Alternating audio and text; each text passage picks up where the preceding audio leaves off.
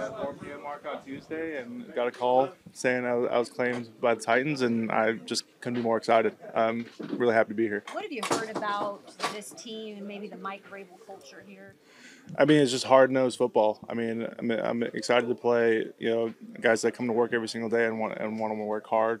I want to put in the hours to be a really great football team. So I'm just excited to be that. I'm just obviously thrown into the fire today, kind of just learning everything on the fly and just rolling with it. But yeah, it's been fun so far. I know you've had a lot of experience on the right side, but how do you feel when you switch over to the left? Do you feel like you've picked that up, and what's been maybe the hardest thing? Yeah, no, definitely. I feel like obviously most of my experience is on the right side, but I've been able to get a few more starts in there this season too, as well as last year. So I'm feeling good about it. Feel really good about either side and my ability to contribute wherever I can and help this team win football games. Pretty much been exclusively a guard since you got to the NFL? Since basically once I started actually playing and starting, I've just played guard in the NFL, but bounced around at the tackle spots and a little bit of center too in the training camp kind of OTA type practices. But yeah. What do you know anybody here? Did you walk in the door and know anybody? I knew names, but I didn't know anybody like personally. Yeah. Thank you. Yeah.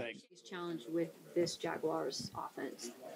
I would say that they have a lot of weapons. I wouldn't say they just only have like one guy, and they're not big or physical guys. They're more like quick guys who especially have yak yards, can run after catching yards and everything. And it's just quick guys. So I basically say that this is a good offense. That's people who have to pay attention to and target and make sure that we pay attention to lock in on. Did you learn some stuff from Evan Ingram last year in that first game? I think you guys played against them. He kind of went off. And just terms of he's more of a yak guy too. You said really? What you said? Evan Ingram. Oh, Evan Grant. Yeah, most definitely. He made a lot of big plays last year, but I don't feel like he would be the only player now. They have Calvin really back, Right. so I feel like they're more happy to have him back. They're going to try to get the balls in his hands.